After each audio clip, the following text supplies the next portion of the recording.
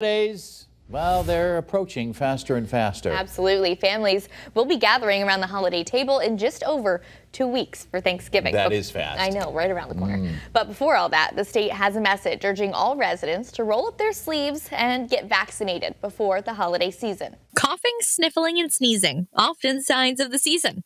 As the weather gets colder, people stay inside and gather together, creating a perfect environment for respiratory viruses to spread. But taking action now could give you and your loved ones protection before getting together for the holidays. That's why the state is urging residents to get vaccinated now. Local hospitals are starting to see a rise in cases and admissions, particularly for RSV, and they're expecting flu and COVID to be close behind. I know that the admissions for RSV to Baystate have increased significantly in the last couple of weeks, this is the norm. This is what we've seen every winter. Dr. John Kelly with Redwood Pediatrics tells Western Mass News the only winter without RSV or the flu was 2020-2021 during the pandemic, when people were isolated and wearing masks. The State Department of Public Health says everyone 6 months and older should get a seasonal flu vaccine and an updated COVID-19 vaccine, both of which can take up to 2 weeks to take full effect to protect against infection, serious illness, and hospitalization, and reduce the chances of suffering and the effects of long COVID. Many people are also eligible for RSV vaccinations this year, including pregnant people, newborns, and many people 60 years and older. However, not all insurance companies are covering the cost of this one, but it may be worth it regardless. If I was high risk, if I had, COPD or bad asthma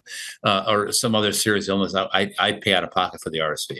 Personally. Officials say COVID-19, flu, and RSV are 3 viruses that are most likely to cause severe disease, resulting in hospitalization and sometimes death. For infants, the RSV vaccine is recommended for all infants younger than 8 months, but the manufacturer is struggling to keep up with demand, currently working through a backlog. Dr. Kelly tells Western Mass News when the vaccine does become regularly available, it's going to be a game changer, as one of the most common reasons children under 1 are admitted to the hospital is because of RSV. When it got approved, the study showed that it decreased hospitalization by 80%.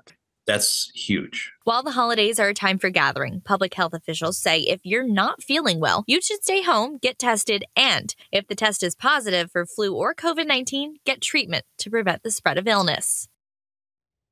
Officials add putting vaccinations on your holiday to-do lists may be one of the best gifts you can give yourself and the people you gather with. And while it's never too late, it's better to get ahead of the holiday season and peak respiratory disease season.